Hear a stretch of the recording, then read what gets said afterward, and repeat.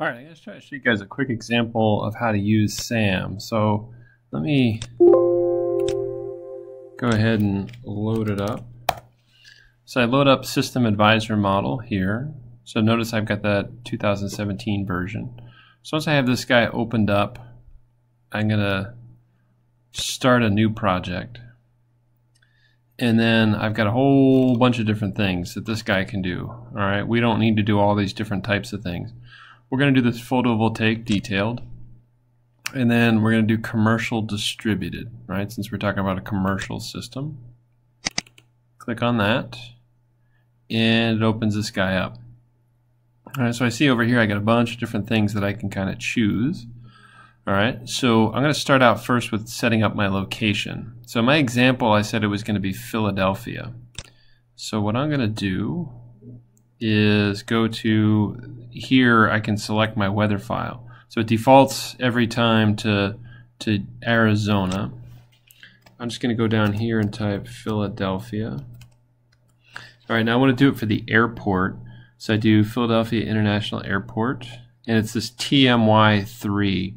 What that means is typical meteorological year. So somehow they've figured out what a typical weather profile looks like in Philadelphia. So, and again, that's true for everywhere else. When you guys do it, you'll do it for Charlotte Douglas International Airport. Okay, so I pick that. Now I go to my module. All right, so this is where I pick my panel. Now, so the example that I have in the notes, I use the SolarWorld 290 mono. So I do SolarWorld. So I type in the manufacturer. All right, so now I see SolarWorld panels appearing. All right, now I specifically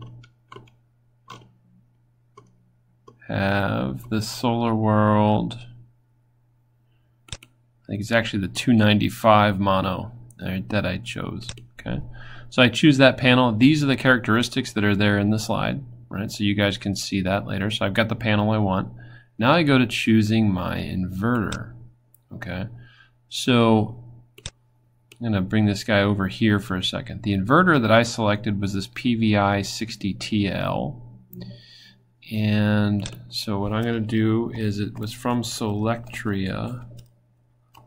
So I type in Solectria. Now, one thing about the inverter, this SAM has a lot of stuff in it.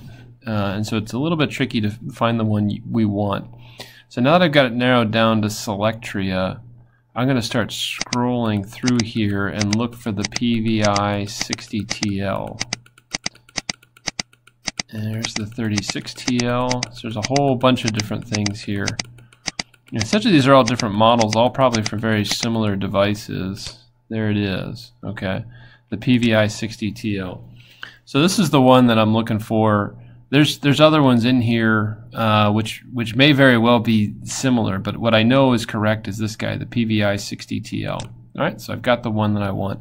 All of the inverters that I tell you guys to choose from in the assignment are all there, so you'll be good to go. All right, so down here I can see information about the efficiency. So this guy's got a CEC efficiency of 98%. That's pretty high. All right, now I go to my system design. Okay.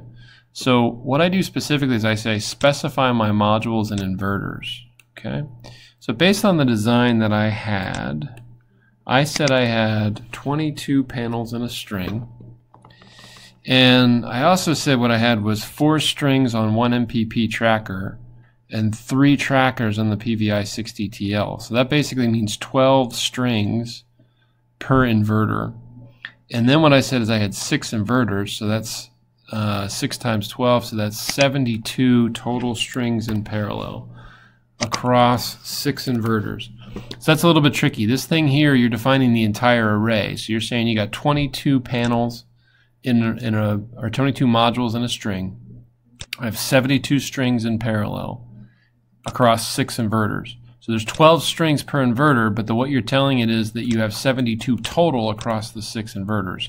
Sometimes it's a little bit confusing. Okay. Now, notice when I changed everything, at some point here, this actual AC-DC ratio, all the numbers down here changed. 1.3 was what we calculated in the assignment, so this seems about correct. So let's look at what we've got. So for those 72 strings, it says I got 470 kilowatts DC, 360 kilowatts AC. The 360 kilowatts AC, I can see 6 times 60, or right, yeah, 6 times 60 gets me to 360. And if I counted up the nameplate power, that 295 watts across all the panels, I'd have 470 kilowatts. Now, down here, I see this guy defaults to a 30-degree tilt, which is pretty close to the latitude.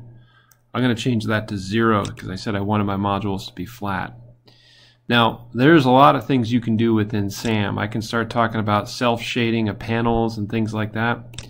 I can also talk about losses. Now, we didn't really talk about losses, but that gets into play with things like how much power I lose in the wiring. So for instance, there's current flowing through the wires and there's resistance in the wires. So there's going to be power loss.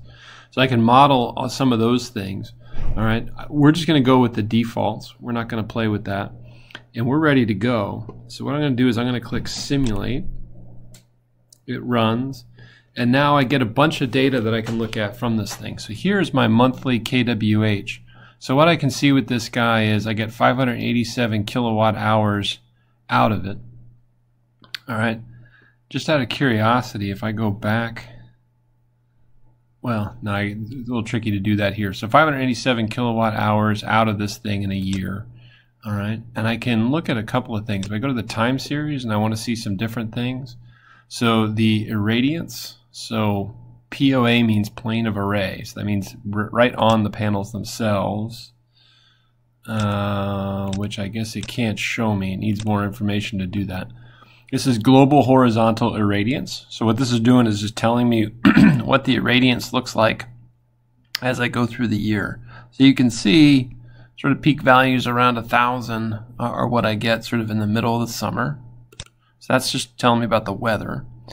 Now I can get some more specific information here. I can see what the open circuit voltage looks like over time. Like we said, looks like the open circuit voltage gets pretty close to 1,000, gets up to sort of where we expected it to go in the coldest parts of the year, and then kind of goes down in the warmer parts of the year. Let's see. The other things we might want to see, so the DC power from the array, so how many kilowatts I actually get out of this thing. The other thing I'm going to look at real quick, and if I want to look at it separately, I'm going to look at this clipping loss. Okay, so this right here, this is how much power we're losing due to the clipping. So there's sometimes when it's really sunny, right, when we're, because of that 1.3 DC to AC ratio, we're losing some power, but you can see that it's not actually that much. So you can kind of see from this why sizing the system with that DC to AC ratio makes sense, because we're always operating at a higher efficiency and kind of getting more energy out as a result, right? So it's really easy to use this guy. I can easily take these guys. If I just right click on it, copy data to clipboard, send data to Excel, I can basically copy this as a bitmap, then I can just paste into another document. So and I can do the same thing with these guys. I can copy the table or copy it as a comma separated variable file. So it's pretty easy to use.